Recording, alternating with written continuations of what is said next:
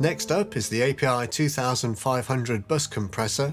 I've got the attack set to a very slow setting to let the transients through. The ratio is set to 2:1 for a very gentle compression, and then the release is set to its fastest setting to avoid the compressor holding on to the music for too long. Okay, let's have a listen.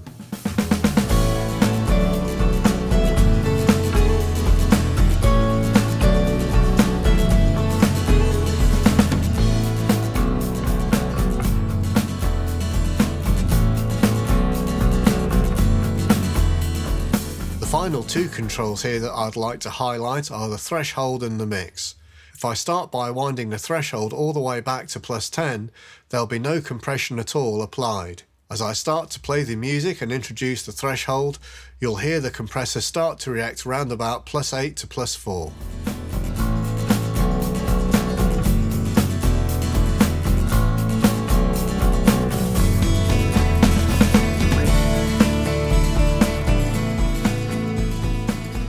I don't want too much compression here, I really just want to tap the needle and find a nice sweet spot. I sometimes use the mix control to also blend in some of the original signal until I'm really happy with the sound.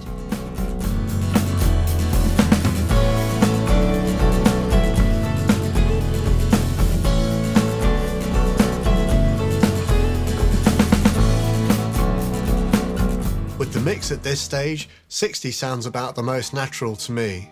It's probably also worth mentioning that as the mix develops, it's a good idea to check back on this compressor.